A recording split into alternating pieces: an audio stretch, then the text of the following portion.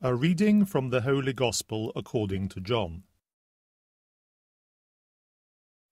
When Jesus saw Nathanael coming, he said of him, "There is an Israelite who deserves the name, incapable of deceit."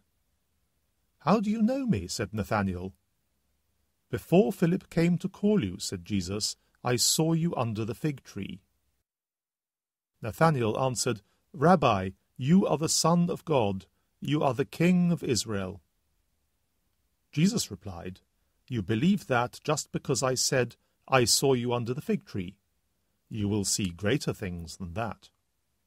And then he added, "I tell you most solemnly, you will see heaven laid open, and above the Son of Man, the angels of God ascending and descending." The Gospel of the Lord.